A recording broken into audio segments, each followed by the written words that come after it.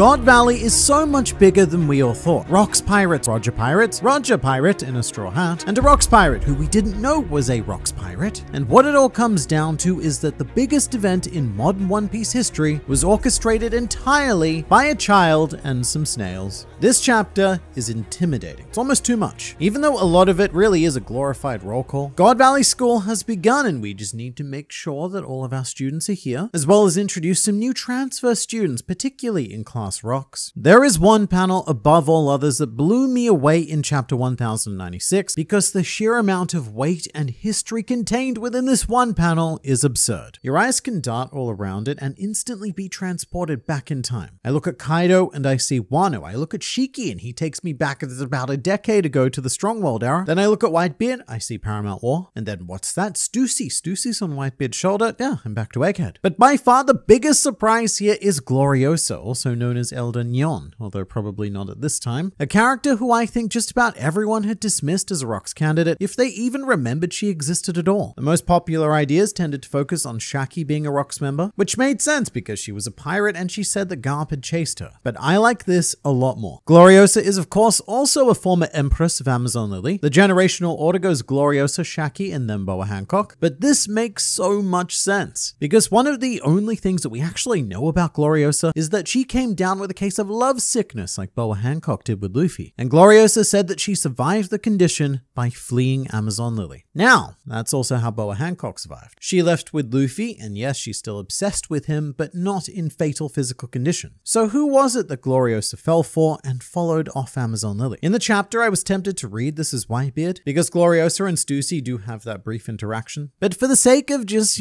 putting this out there, is there a chance that Gloriosa was in love with Rocks Dizabek himself? Also, this fictional pirate content is sponsored by Quantum Vice, the specialist in protecting your mobile experience combined with aesthetic appeal. They feature a wide range of fantastic cases for One Piece fans in particular, with ever so many Gear 5th cases to choose from. One of my personal favorites being this one because I love the combination of colors. The white just pops and the red and black gives us some nice serious business vibes. I also don't think you can go wrong at all with a Gear 5th Luffy doing the classic Gear 2nd pose. Or now with one of the most iconic moments in One Piece, the Gear 5th introduction pose. I love it. I love all of them. But their range extends much further into One Piece as well as anime and manga in general, featuring Dragon Ball, Naruto, Bleach, Demon Slayer, and Jujutsu Kaisen cases as well. And currently there is a 30% discount off all anime cases. So you can and should click my link in the description to get a fantastic anime phone case. And thank you so much to Quantum Vice for sponsoring this channel and giving me the ability to bring you the best fictional pirate content possible. And of course, with a beautiful 30% discount on all anime cases just for you. So do that thing, but for now it's back to you, me. Is there a chance that Gloriosa was in love with Rocks Dizabek himself? Because the Rocks Pirates are now balancing out a bit to me. There was a point where all we knew was that it was stacked with nefarious and sort of evil individuals, and Whitebeard and also Whitebeard. But slowly we're being introduced to more members who sit on the other end of the moral seesaw, like Stussy and like Gloriosa. It's such a curious group, and I can't help but feel like they weren't just bad for the sake of being bad. I could be overthinking things, but with this group of people, I just don't know if it's that simple. And in this chapter, Rocks even displays off screen, he displays your classic D-like behavior by just rushing off into battle all on your own, which is a trait that we've seen from Roger, Ace, and most prominently, of course, Luffy. All I know is chapter 1096 makes panels like this very, very trippy in retrospect, because here Luffy is casually sitting with a former Rocks pirate member saying, "You really like newspapers, huh?" Amongst the group, we also see Captain John, a man whose corpse we first met a very long time ago on Thriller Bark. And apart from the rotting flesh, he really doesn't look all that much different. As a bit of a TLDR, Captain John also goes on to form his own crew after God Valley and hides his own treasure, which Buggy was looking for. In fact, the armbands that Luffy gave Buggy during Impel Down was the map to Captain John's treasure. And that's what I mean when I can say I can look anywhere on this page and be transported anywhere back in time. Because my eye goes there, I see Captain John, and now I'm thinking about Thriller Bark, I'm thinking about Impel Down, I'm thinking about wherever Buggy fits in. I'm thinking about all of it because these characters are the foundation of One Piece. We also have close-ups of two new faces who are assumedly Silver Axe and Wang Zi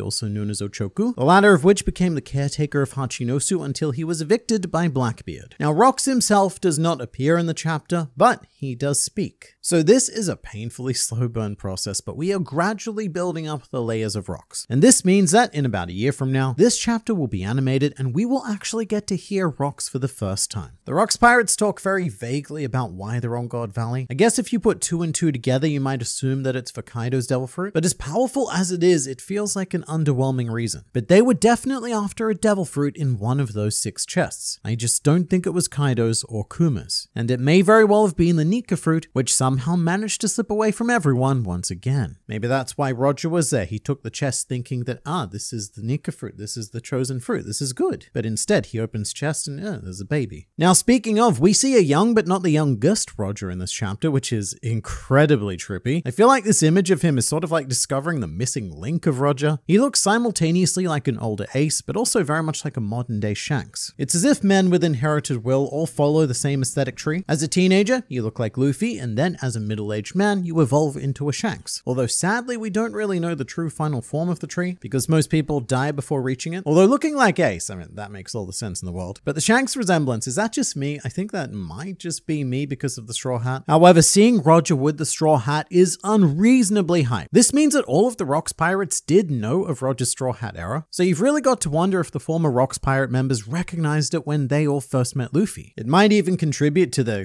quite significant amount of hatred that, say, Big Mom shows Luffy. I mean, he did do a lot of horrible things to her. He destroyed her home. He ate her cake. But the fact that he has that straw hat, that just, it makes things extra annoying. Or when Luffy meets Whitebeard at Marineford and stands next to him like they're equals. Whitebeard does clock the straw hat and it makes him think of Shanks, but is there more to it than that? Does he recognize that Shanks' hat was Roger's hat and therefore realizes that Luffy is the man Roger was waiting for? Hence why he went on to order his whole crew to protect Luffy with their lives. So this straw hat, it's cool, but it does create some inconsistencies. One thing this chapter does is raise a direct conflict with Film Red, where we see the moment immediately after God Valley, where the Roger pirates open the chest and find baby Shanks. Roger is depicted here fully clad in moustache, as well as his captain's hat, and we now know that he had neither of which at the time. And I think this just continues to inform why I'm not a huge fan of the current trajectory of One Piece movies, because they're sold on containing exclusive information that hasn't been revealed in the manga yet. So what they do is they milk Oda's story teat for a modicum of material that wasn't ready to be revealed yet, and then when it is time to reveal it in the actual story,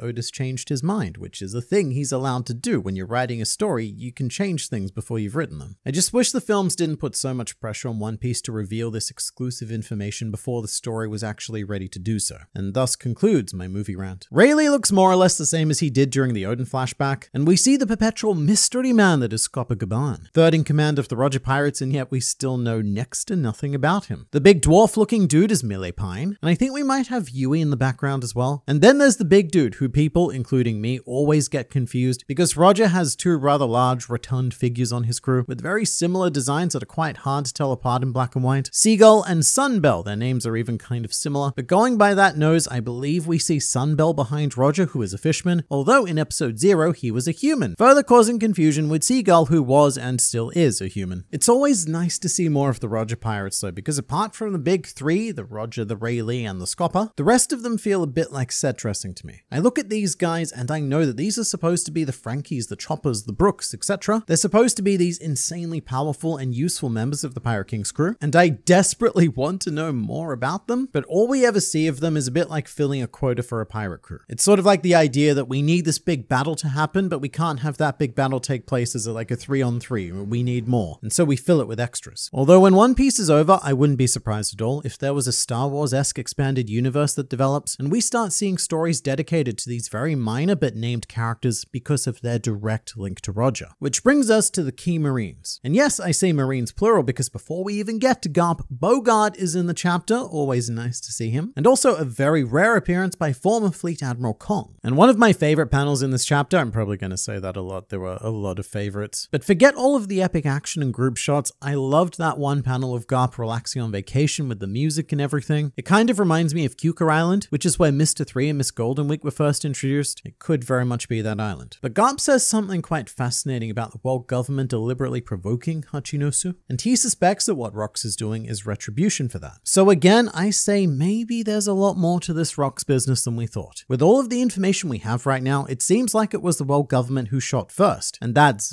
very much what they do, as usual really. I swear they do nothing but create all of their own problems. And because Oda hasn't already given us enough characters in this chapter, we also have a glimpse of some of the Holy Knights. And even a family name, what is it, the Manmire family? So we're slowly filling in that list of the 20 founding world government families. From the brief glimpses we get of them, I do like their designs though. And I also like the idea that the next time we see them, they're going to be old grizzled veterans just like Garling. So this is like their first stage Pokemon evolutions. What we're seeing right here is the Charlizards, and next time we're going to get the full-on Charizards. And it's only after all of that I can even begin to talk about what this flashback is actually about. All of that was a detour. So no, we're not getting the full God Valley flashback, and I understand that many of you may feel a little blueballed by that. Trust me, I get it. But also, that's just classic One Piece. And I don't particularly hate the idea of gradually seeing a flashback in pieces from the perspective of those who were there. Like the next time we see a piece of God Valley, we might see Kuma, Ivankov, and Ginny in the background, and at some stage maybe we can Frankenstein the entire event together through these various fragments. Alright, so the native hunting competition somehow gets even more sickening with the whole literally putting targets on their backs. It's that one simple act that fully dehumanizes the victims. It turns them more into equipment to be used for a sport. And also calling them rabbits, that is such a simple word, but every time they used it, I felt sick. And then further categorizing them into the rare rabbits and the 13 super rare rabbits. With that said, I have to admit there's a bit of morbid curiosity in me wanting to know who the 13 super rares were. There's Kuma of course, but I wonder what else constitutes a super rare rabbit. And just like that, I have also become a horrible person. But as it turns out, by far the most important character on God Valley was Ginny. I don't know exactly how old she is, but this child orchestrated the most impactful event in modern day history. In modern day fictional pirate history, I should qualify. But by leaking this information, Ginny brought down the Rocks pirates, potentially saving the world. She also created Garp the hero and began a series of events that would birth the 4 emperors, basically setting the stage for Luffy to rock up and become the Pirate King. All of this was done by a stupidly adorable child, and I especially loved the panel where she's picturing the 2 devil fruits with such an innocent imagination about how they both function. And Ginny's plan succeeds almost flawlessly, with a little bit of pushback from a rather large maternal figure. Before that though, the panel of Ivankov holding Kaido's devil fruit broke my mind brain, because if things had gone just a tiny bit differently, we would now be living in a world where Emporio Ivankov could turn into a mythical dragon, which I imagine would actually cause some conflict with the Revolutionary Army over who gets to be called Dragon. My name is Dragon, but you are a dragon. This is a problem. And to make up for Ivankov having Kaido's devil fruit, I think it would be only fair that Kaido be compensated with Ivankov's devil fruit. Actually, you know what? That genuinely sounds like a fun video idea. So there's a weird moment of perspective in the chapter when Big Mom attacks Ivankov, because Ivankov is a massive kid and Big Mom is a massive woman. But because they're both on page together, they make each other look normal size. And you know what? Kuma's also there in the foreground as well. So this is 3 massive people all coming together to create the illusion of regular people. But Kuma does successfully consume his magical fruit, and this leads to a showdown with a very lone Saint Saturn, where Kuma solidifies himself as one of the greatest humans, or I guess buccaneers, just living things to have ever lived, with a fantastic speech about how no one is more or less important than anyone else, and that he's going to use his newfound power to save as many people as he can, which we've actually seen him do. He did exactly that on Sabati. Actually, you know what? If Saturn had succeeded here, then weirdly, it probably would have stopped Luffy, because Kuma wouldn't have been around to whisk the Straw Hats away during Sabati. So this is another big moment. The rest of the chapter then abruptly cuts to a more peaceful life in the Sorbet Kingdom, and for such a massive installment packed with grand scale characters and world building, I think that this was very necessary. And I loved that we ended the chapter with 2 people just quietly enjoying a meal. I mean, when I say it like that, it seems a bit underwhelming, but it's all about context. This is a very simple act for most of us, something that we definitely take for granted. But for Kuma and Ginny, they've never been able to live anything close to this. So even something as simple as being able to eat until you're full is beyond their wildest dreams. This is heaven for them right now. And for the first time in,